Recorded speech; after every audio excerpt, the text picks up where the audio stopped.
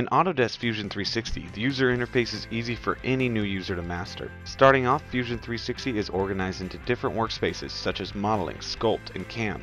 Only relevant features are displayed when in a specific workspace. Of course, each workspace will update accordingly when design changes are made. Next, we could examine the activity feed, where we can see comments from other stakeholders on the design and the version history. Instead of sifting through Windows Explorer for hours, all the data that is associated to the project is shown in the data panel on the left side.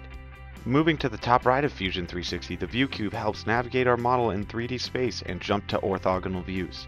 These next two features combine part and assembly modeling into one unified environment. Down at the bottom of the application, the history-based timeline stores features in the order they were created. The history marker can be rolled back similar to other CAD applications and is usually seen in part modeling. Now, similar to assembly modeling in other applications, the browser is on the left side of the screen where sketches, bodies, and components and much more are stored. Now click on the link in the top right to see step-by-step walkthroughs of Fusion 360.